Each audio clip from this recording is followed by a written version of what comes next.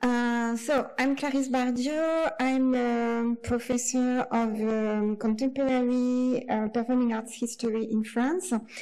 And this is not usual for me, but it's a project about contemporary music and especially about electroacoustic music.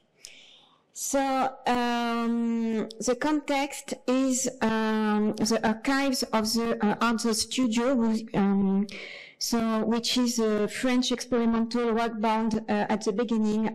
So the name of this rock band was ADHO.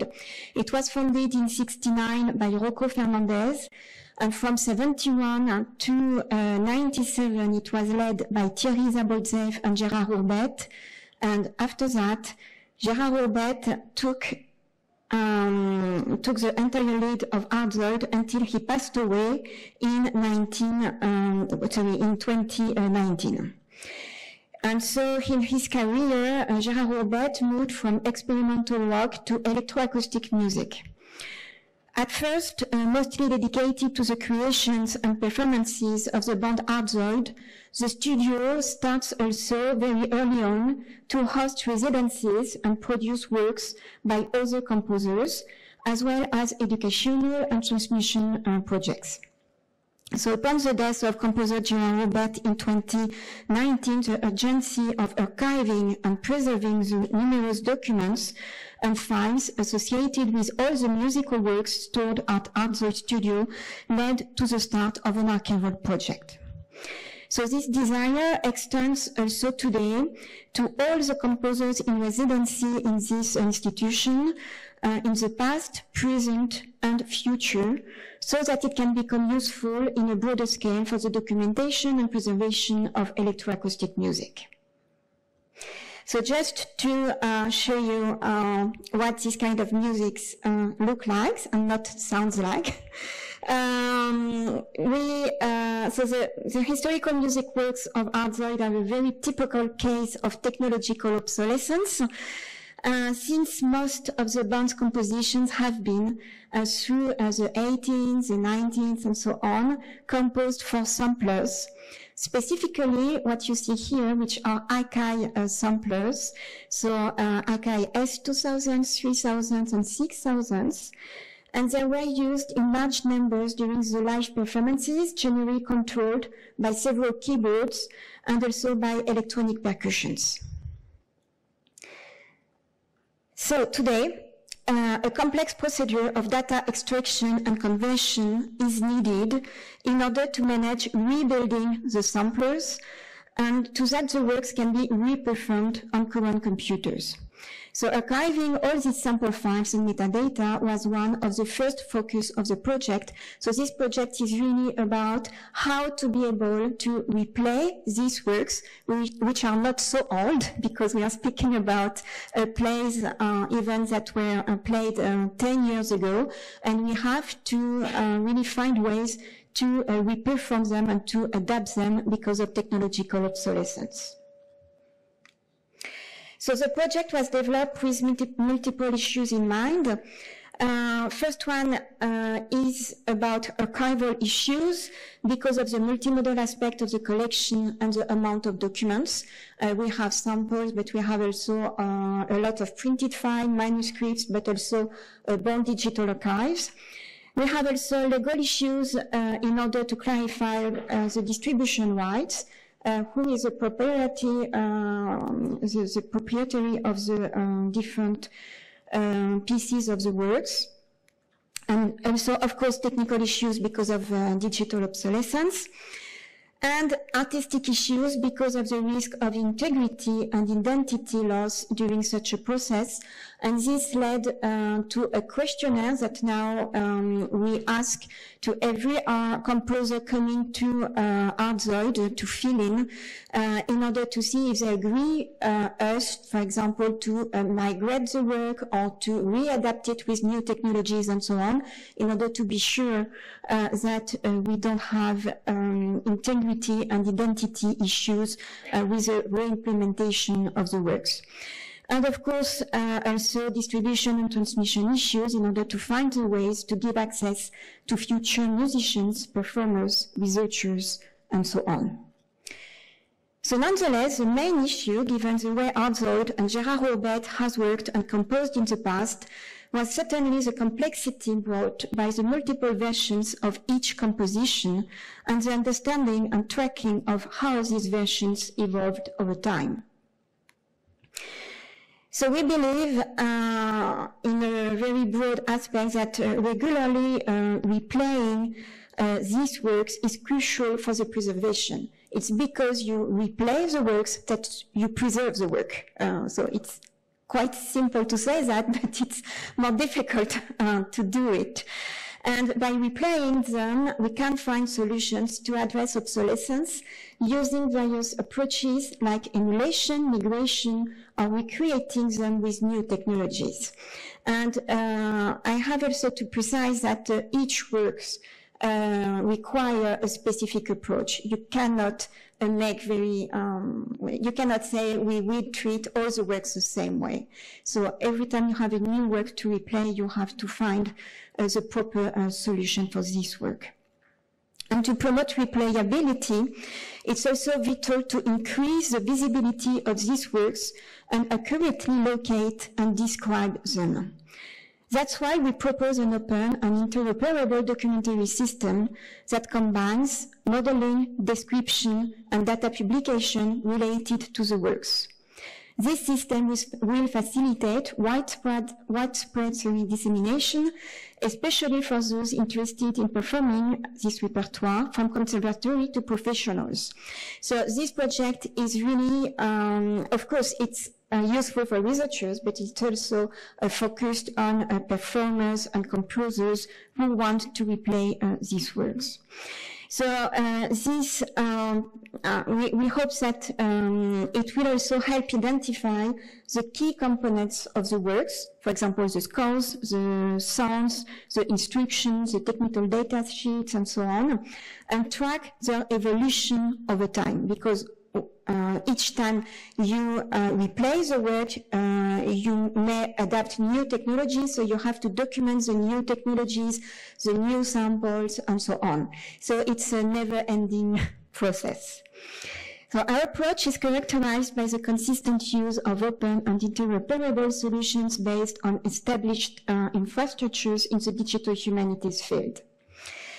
So we have addressed these different issues through two main lines of research. First one is the documentation of the works, which is the subject of this talk today. And the second one is the migration of the works. So this is another part of the project. I won't go into details today. But just to say that these two axes are closely linked and each contributes to the preservation of the works. You cannot separate documentation and migration.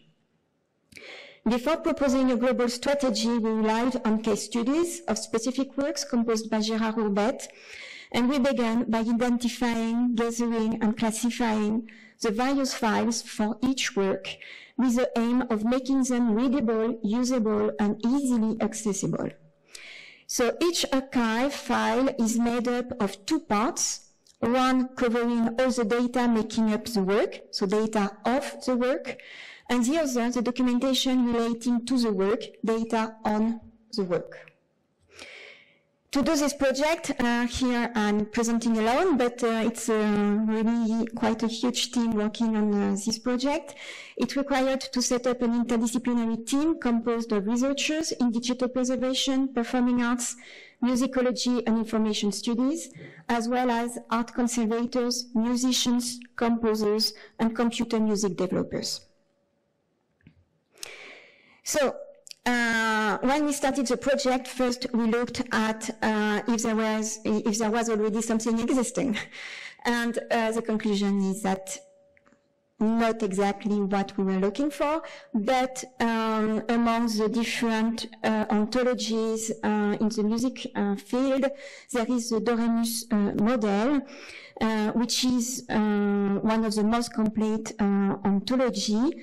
It offers a data model for describing music, making existing catalogs interoperable, coming at the beginning of the project, it was really how to make 3 huge databases in France interoperable from the National Library, from Radio France, and from the Philharmonie de Paris, and how to publish all this data in the web of data in order to foster also the discovery of all this data by the French citizens. So the Doremus model is based on the FMBR conceptual model with a description of the work as an intellectual entity and an approach centered on the content rather than on the specific career of a work. So this is a complete description of an artwork in Doremus. It's quite complex. But one of the good things is that it makes it possible to distinguish for the same work the different interpretations, the instruments used for the performance, and the corresponding orchestral parts, the performance according to the different performances and recordings, and so on. So the Doremus ontology meets part of our needs, but with 2 major drawbacks. The first one is that while very rich and complex, it doesn't take into account the specificities of electroacoustic music. It was conceived most for classical music. Second point is that there is no operational implementation allowing data to be entered in a database. So when I found the Doremus project, I asked to the people behind them, okay, so where is the database? And no, there was no implementation, which is something that we usually experiment with ontologies. But the point is that in the case of ADHO Studios, there is no archivist in the institution. And so ontologies are too much complex, and we need very easy, friendly tools to implement the ontology. So this is why we decided to also implement the ontology in a database, which is a system by far preferred by non-expert users. So from that, our approach is to simplify the data structure proposed by Doremus, and we aim to create a compatible and lighter conceptual data model named Eulalie that can be easily implemented in a standard database management system. So I'm going to describe it step by step with the following color code. So in purple, you will have the artwork entity, blue for the expressions entities, and red and orange for the manifestation for those who like FMBR, and green for the people entities. So first thing is that we start with the composition, so which is the main entity in our case, and so we will build the model around the composition. So here it stands for the intellectual act of composing, set at a certain date with a certain title, and with Gérard Robet, it was also important to have alias for different title which would refer to the same work. And from that, the composition generates expressions of various kinds. This first and essential expression type is the existence of one of several versions described by a title and a date. And these versions can be gathered inside a group or cluster with a title and by the list of composition that it includes. And this group can also appear in a performance with, again, a title, date, and location. And you have also, of course, in a range, the albums and the performances which require performers, which are person entities, here in green. I won't go too much into details, but we have to add also, we have to link to two manifestations entities. The first one is about the creation process, which is to us really important to have the different versions, for example, with different kind of technologies for one work. And the other point for electroacoustic music was really the score and the sample. Because in the case of ADHO, there is a lot of use of samples files. And to finish this description, the last entities are various manifestations linked to the shows, including the press, the programs, the technical writers, and the project files. So here we are with the ontology. So this model therefore presents two aspects of the description of the archives, with first a tree structure to document all information on the conception and manifestations of each work on various levels, from the composition process to the various versions and their recordings or performances, and then to attach documents, whether they are technical or historical, to these entities in order to have all the elements needed to re-perform a piece in the future. So in terms of interoperability, this model is rather similar to Doremus and can be also transposed to RDF. To ensure ease of use for users with varying technical expertise, we have chosen to implement Eulalie in a database system called Eurist. It offers an intuitive interface for managing the database, including model implementation, data input, and querying. Eurist uses a MySQL engine, which can be accessed remotely without the need for installation, configuration, or publication. And in our case, we use the Humanum instantiation. So I will just show you a short demo of this database. No? Okay, it doesn't play.